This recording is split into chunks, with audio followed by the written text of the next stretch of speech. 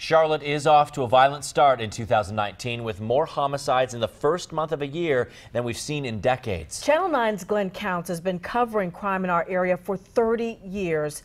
Glenn, the 11 homicides we've seen so far is very unusual. Yeah, you're definitely right about that. Certainly, this is not the kind of start to the year that anyone around here wanted. As you mentioned, 11 homicides so far this year. That's compared to 6 this same time last year. Now, the case that's been getting all the attention, especially from this weekend, is the murder of a 63-year-old grandmother. Harriet Cromartie was a passenger in a car driven on Winbrook Way. Some gunmen allegedly opened fire on the car.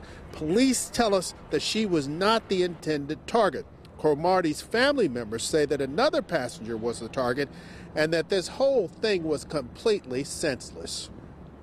It escalated to my 64-year-old mother-in-law being deceased.